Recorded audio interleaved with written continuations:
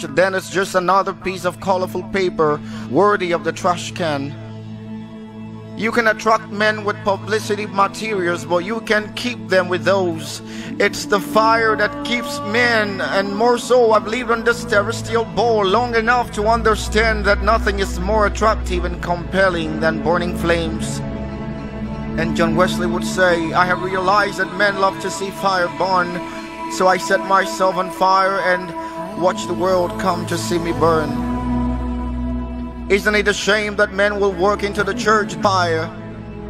We make a mockery and ridicule of the God we claim to worship. I thought we say our God is a consuming fire.